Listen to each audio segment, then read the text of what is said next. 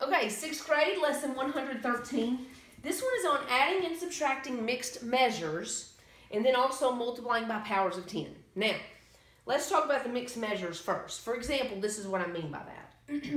If I had an hour and 40 minutes, okay?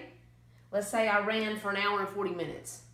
And then about 3 hours later, I decided to run again for an hour and 50 minutes. Now, I want to try to figure out how long did I ride or how long did I exercise today, okay? So help me figure this out.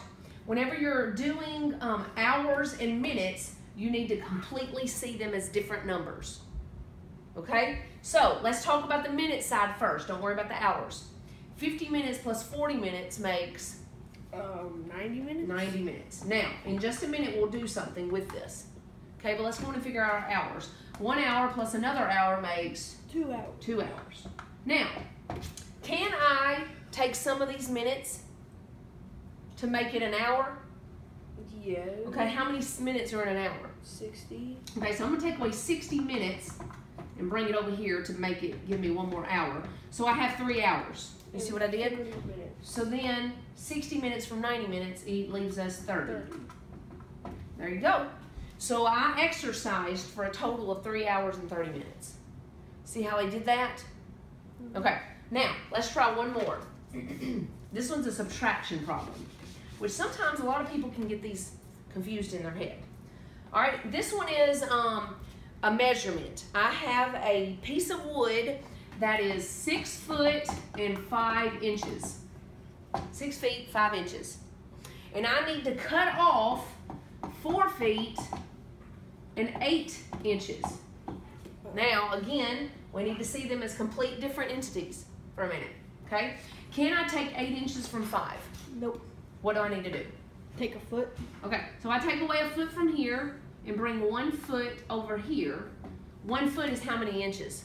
12. So, yes, 12 inches. So, 12 inches plus 5 inches makes 17 inches. You see how we did that? Now I take away 8 from 17, which is 9 inches. And then I take 4 feet from 5 feet, which is 1 foot. 1 foot 9 inches. So, after I cut off 4 foot 8 inches, this is what I have remaining. 1 foot 9 inches. See how we did that? Mm-hmm. Okay. Now we're moving to multiplying by powers of 10. A totally different topic. I don't know why they do it like this. But now we're multiplying by powers of 10. And what I mean by that is this. If I told you to go 1.2 times 10 to the 3rd power, have you seen this yet? Anything that looks like this before? Not so. really? No. Okay, what is 10 to the 3rd power? Do you remember? What does that mean? 10 times 10 times 10. 10 times 10 times 10. And so 10 times 10 times 10. I think that's 30. No, that's 100. No, how many zeros does it have? 1,000. Right. So this is actually telling me to multiply by 1,000, right? They're telling me to take 1.2 and multiply it by 1,000. Now an easier way to do this is to know how many is that? 3 zeros. Isn't that fun? It's easier. You basically, if it's 10 to the 4th power, I would have put 4 zeros. Okay? Makes it easy. Okay, now, do you remember when you multiply decimal numbers, what you can do to the decimal? Move it. Right? Which way? To the right. Very good. Because you're multiplying, you move it to the right. If you're dividing, you move it to the left. So if this said divided by 1,000, you would move it to the left. But it doesn't. It says times. So, ready? Count how many spots I'm going to move it. 3. Okay? 1, 2, 3. You're exactly right. So 1.2 becomes 1, 2, 3. Which makes it $1,200.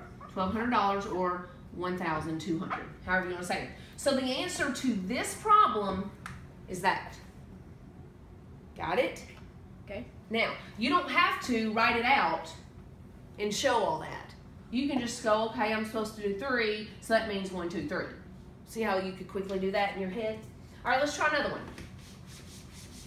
Are you fully getting what I'm saying? Mm-hmm. Okay, so ready? Here's another problem. 6.2 times 10 to the second power. Now, what am I actually doing? What is 10 to the second power?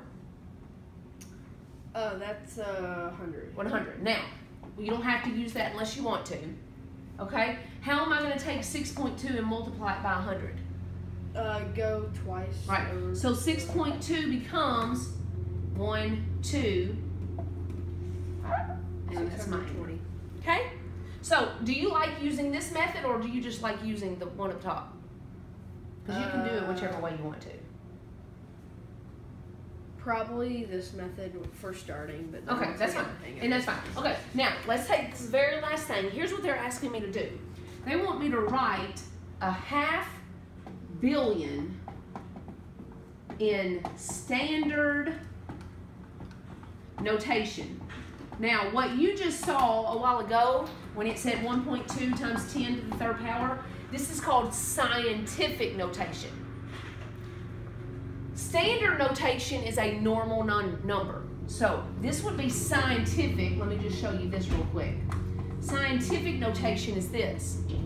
And then 1.2, if I did this problem, would be 1, 2, 3. Okay, that's my new number. This is standard notation. It's a normal number. So you see the difference? Standard notation, scientific notation. That's how they label.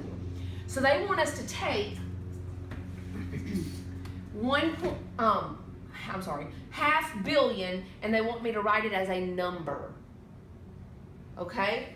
So what you're going to do, this is the easiest way to do this. What is a half in a decimal form? Do you know? What is half? Decimal, like 0.5, I think. 0.5, yes. Okay, now, 0.5. Now, okay, you're basically going to multiply 0.5 because we're doing half of a billion. And do you remember in math, of means times? Okay, so we're doing half of a billion. So I'm taking 0.5 times a billion. Do you know what a billion is? Yeah. Let's figure this out, okay? So that's 0,000,000, 0,000 million. I'm gonna have to keep backing up. 0,000 billion. That says $1 billion. And they're wanting me to take half of $1 billion. So 0.5 is my half. You staying with me? Of this. Okay, now stay with me. How many zeros do I have? You have 1, 9. 2, yes, 4, 5, 6, 7, 8, 9. So what happens to this 0.5?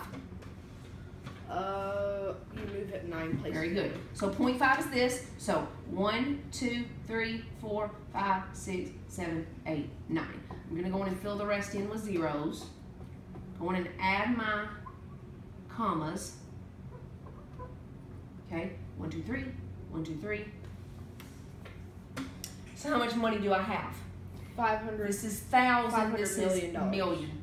$500 million is half a billion. Got it? You see how we did that problem? Yep. Okay, if this said 1/4, what would I use as a decimal? You would 0.4, I think. Almost. Think about $1. 0.04? Okay, well wait. How many quarters are in $1? 4. 4. So 1 out of 4 would be 25. 0.25. Okay? So just a kind of quick little, just to help you, 1/4 is 0.25. 1/2 is 0.5. 3/4 is 0.75 because it's a quarter. Yeah. Or you make this 50 even. Okay? 2/4 is 0.50. Right. Okay, do you get it? Okay, so and then we'd have $1 from 0.00. All right, but do you see how I get 1/4? Yeah. Now, if you don't know that it's 0.25, you can come over here and go 1 divided by 4 and figure it out, okay? Which would give us 8, 9, 10, bring down the 0, 0.25. Okay, so you could actually do the problem if you couldn't remember what 1/4 is as a decimal. But it's just easy to remember that 1/4 as a decimal is 0.25. Okay? Feel like you got it? Yeah. That's lesson 113.